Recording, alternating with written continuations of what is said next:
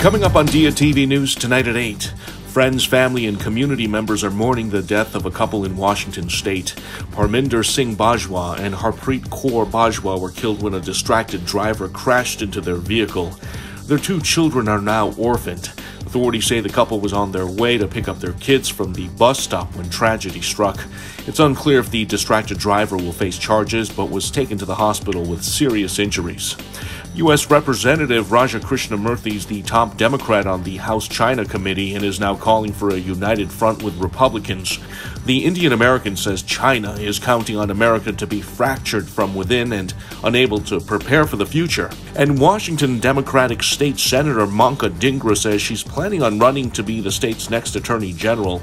The Indian American's already facing intense backlash from her critics, who accuse her of pushing laws that make it difficult for law enforcement officers. Those stories and all the news tonight at 8. Join us.